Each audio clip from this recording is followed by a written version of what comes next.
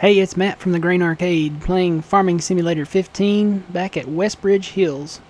And we are now working on chaffing for the biogas plant. So we're going to turn our mower on and turn our wagon on, lower mower, lower wagon, and we're ready to roll. And I've already done maybe 4 or 5 loads and blanketed the first silo. Only filled it up to about 10%. Just want to get at least the first 2 bunkers going with silage, making the silage and getting it ready for a great demand. Only going to fill it up to 10%. I think that's the minimum you can have in there before you blanket the silo. But we just want to have that ready. Only going to fill it up to 10% because we only have the small bucket loader for this T6. We don't have a wheel loader or telehandler or anything like that. So we're just going to mow and pick up this grass and take it on over. Notice I've got the help window open up at the top left there. That's so I can see what my fill level is on the bunkers once I go over there, and tell what my compaction is. So yeah, we're mowing away here. And you know, you could do this, you could expand this, you could get the rear mowers for the tractor and mow more at once, but then you'd have to go back and windrow it and then go back again and pick it up with the trailer. If you had more than one person, like if you were in multiplayer, that would be ideal, because you could give more people more to do. Somebody could mow, somebody could windrow, and somebody could pick it up with the trailer and dump it in the bunkers. But we don't have multiple people here right now, and like I said, in the future I may open this up and bring people in. But for now we're going to do it this way. And I actually need to lift the mower and turn.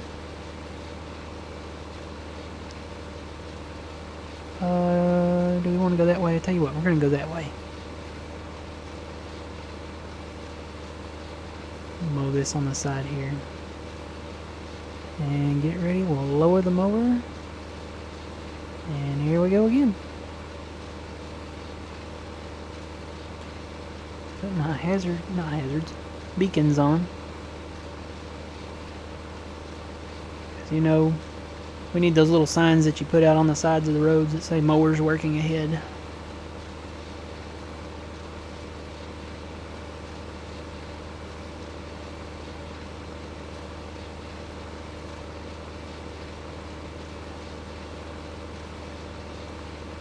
Yeah, this field here will be a long-term goal.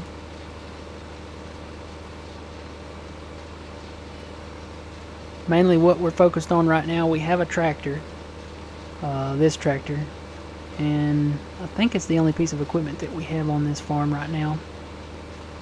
So we definitely need a combine. I'm thinking about shooting for the small case, since this is Westbridge and it's an American map. I think case is probably the more preferred brand as far as what's available on this series. I think you see more Case IH than you do New Holland, even though New Holland is the and I want to use the right words here, the more dominant brand. I hate to say dominant brand.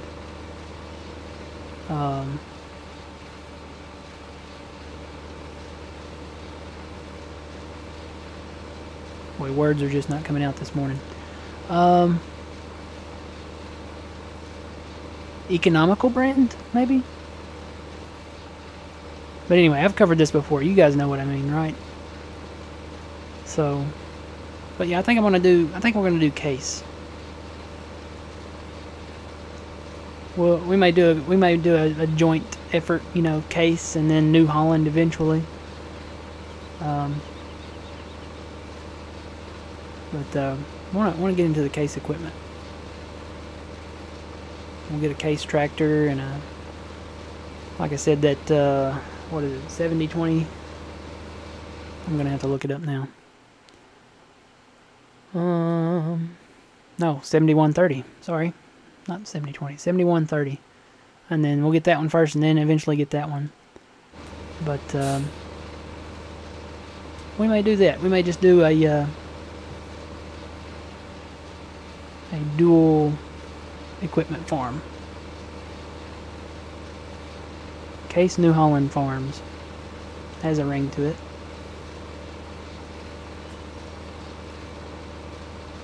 Alright, we'll get this here, and we'll go back down the north side of 21, and we should have enough from that to carry down to the biogas.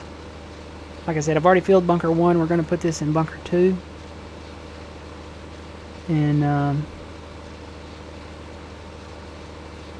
get it going. And we may work, once we get 10% in bunkers 1 and 2, we may go ahead and start filling the other ones up at a higher level.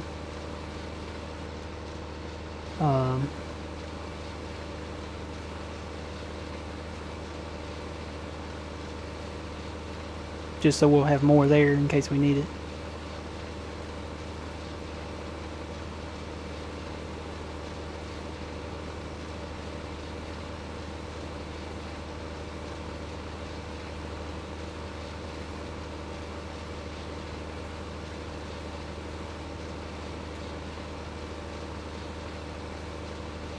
So our first purchase, once we make some money, and we've got 60,000 right now.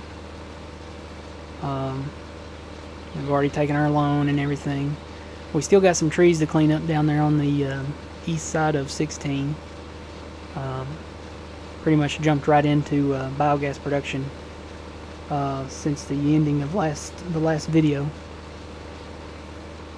because we want to get that going. I think there's more money in biogas right now playing on normal than there would be in logging, and really there's not a lot of logging to be done on Westbridge. I mean, yeah, there's these trees here, but it's not a logging map. There are no designated logging areas.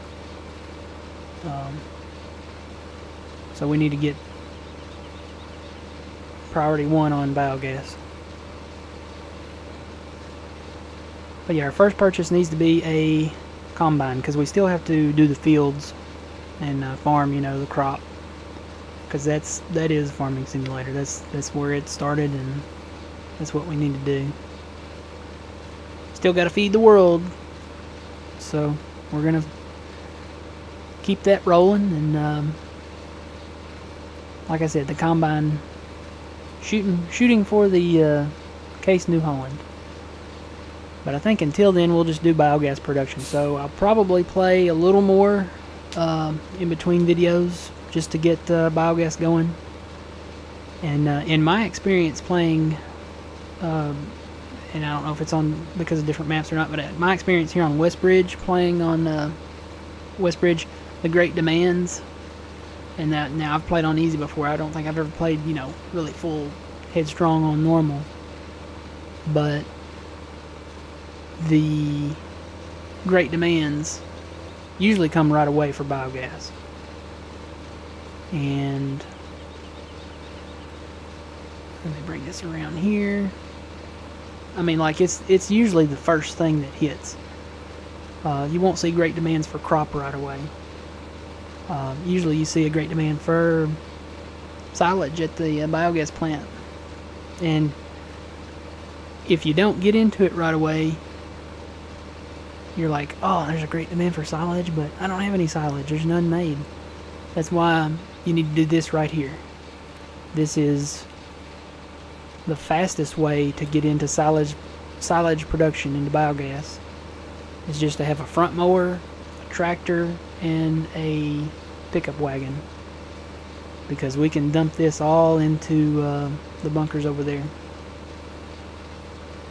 Now the best way to do it is to, of course, get a forage harvester. You can get the Krone, you can get the New Holland, which is the one I prefer, or you can get I want to say it's a Rostelmash. I think it's the same brand as these other harvesters. Let's see, that's Rostel. Yeah, it's a Rostelmash. There it is right there. Now this would be the most economical forage harvester to get, but it's 442 horsepower. It's not as big as some of the other ones. Say this one. This one's 824 horsepower. That is almost double the horsepower of this Rostelmash. So when you think about it, I mean, this is Westbridge Hills. If you're going to be doing any forage harvesting on hills or, you know, inclines or stuff like that, you want to have something that has the horsepower, and the New Holland does. The Krone does. It has more horsepower than the New Holland. It's 1,034 horsepower. That's a lot of horsepower. And it's just, basically it's just preference. I mean, you can use the Krone. There's nothing wrong with the Krone. It works fine. The Rostelmash works fine. It may be a little slower going up hills, but I really like the New Holland. So we'll be getting that sometime soon. And I forgot what the capacity is on this trailer. It should be getting full soon. Is it 25,000? I think it's 25,000.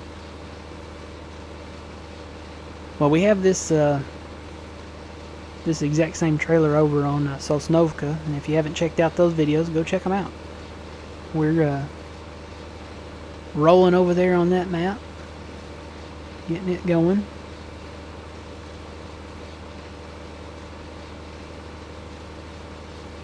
Got our Bjorn home map going. Really focusing on, I think we're going to focus on logging on that map. So go check them out. They're on the Green Arcade. Just search for the Green Arcade on YouTube, and we've created the playlists. So we'll be adding more videos to each individual playlist for each map. And if you like Minecraft, check out the Minecraft videos while you're there. Alright, we're full. Okay, so now I can turn, let's see, the mower, turn it off and lift it up. We'll make a right here. And we should be able to go straight into the biogas plant. Yeah, we can right here. Make a right turn, and you can see we have bunker 1 blanketed. It is going. Matter of fact, we can roll over it and see what it's at. This is where that box comes in handy at the top left. You can see it's fermenting. It's at 2%. On easy, it takes about 8 hours to do it. I'm not sure what it is on normal, but hopefully it'll ferment about the same amount of time. So what we're going to do, we're going to start dumping this in bunker number 2.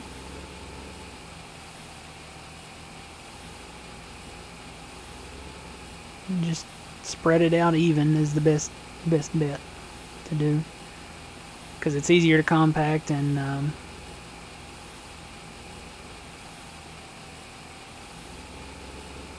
spread it out even, not harder to drive. Makes it not as hard to drive over either, because you do have to drive over this to compact it.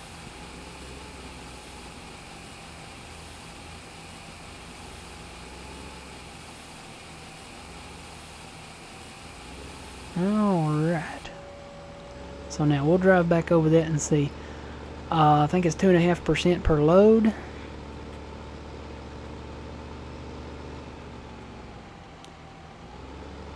Yeah, we'll go ahead and compact this down while we're here. Yeah, it says 2%, but I think it's closer to 2.5% per load.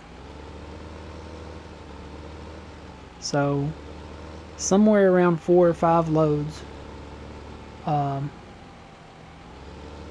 we should be able to blanket this. So that was load number 1. And you see it's compacted to 100%. Now you notice it doesn't say blanket silo because we're only at 2%. So I'm thinking 10% is the minimum.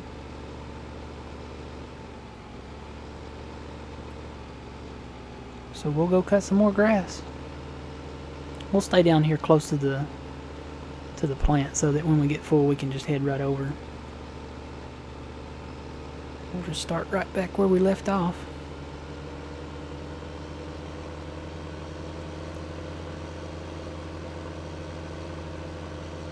And if you haven't done so already, make sure you follow us on Twitter and like our Facebook page.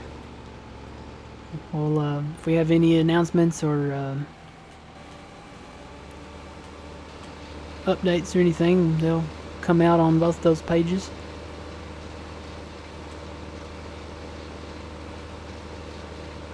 And I think I've already announced our schedule. Our schedule right now is going to be Westbridge on Mondays, Minecraft on Tuesdays. We'll go to Bjorn Home on Wednesday, do another Minecraft on Thursday, and then Sosnovka on Fridays. Right now that just seems like the best bet. And if we do eventually get into live streams, more than likely they'll be on the weekend. For right now, we don't have any plans to do any live streaming.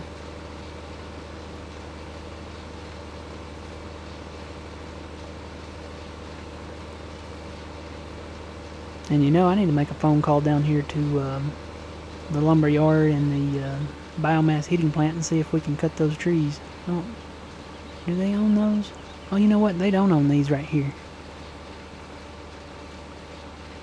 Whoever owns Field 19 owns those trees. So I guess we'll cut those when we get a chance to buy Field 19. Too bad we can't buy this little oil deal right here. I bet we'd make a bunch of money off of that. Let's see. Let me come back down around here a little bit. Get a little more in line with this. And lower them over.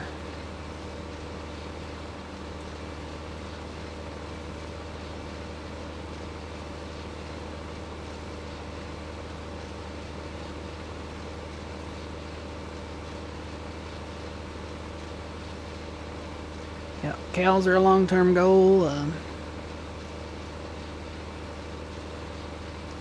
We may get into sheep, do some sheep stuff. Really what I'd like to get into, especially on this map, is the new sugar beet stuff with the new Homer. This new baby right here that costs about by the time you get this and the other equipment, the tractor, Homer tractor and stuff, which you know we'll get at the same time, it's gonna cost about 500 grand or more to get into, maybe 600. Of course, you know we have to buy the tractor. It's about the price of a quad track. So looking at a cool probably just under $1 million to get into that. So that's a long-term goal there.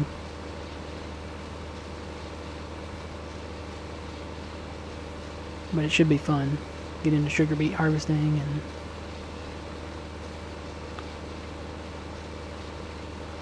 we're gonna keep going and keep doing episodes, and we'll even keep doing it after Farming Simulator 17 is released. I think we'll keep these episodes going. I don't know. It depends. It depends on how many maps there are available right away on Farming Simulator 17. We definitely want to explore everything that's possible on these maps. So, depending on how many episodes we have up until then, maybe.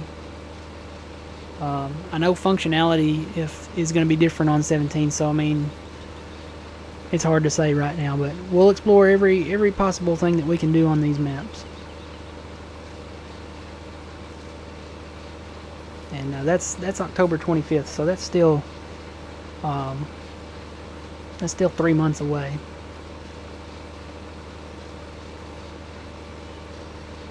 One of the game changers is going to be the modding. I mean, they're going to have mod support for the console, and I think that if it's going to be what I think it's going to be amazing. If it's going to be just like the modding on PC, then you can expect equipment, maps, buildings. Maps would really be cool, because if somebody comes up with better maps that you can use on console, we won't be limited to, you know, just the maps that we have right now. Because right now, I mean, there's only 3 maps available for the console. You have Westbridge, Bjornholm, and Sosnovka. And don't get me wrong, I mean, there's nothing wrong with the maps. They're great maps. It's just that that's all we have is just those 3.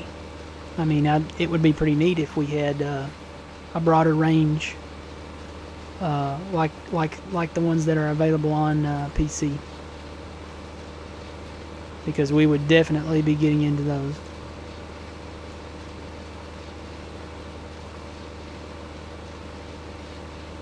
We would probably have to scale back, because right now I think we're shooting for 2 episodes per week per map on Farming Simulator.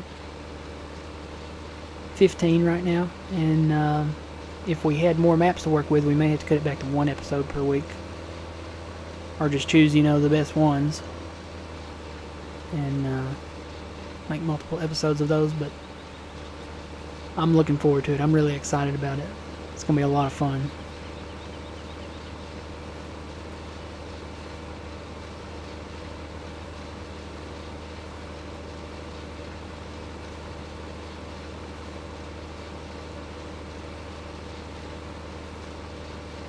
So we'll just keep doing this and get this trailer full and keep mowing and filling up the bunker. We'll probably pick it up again next time. So until then, remember, you reap what you sow. It's Matt from the Grain Arcade.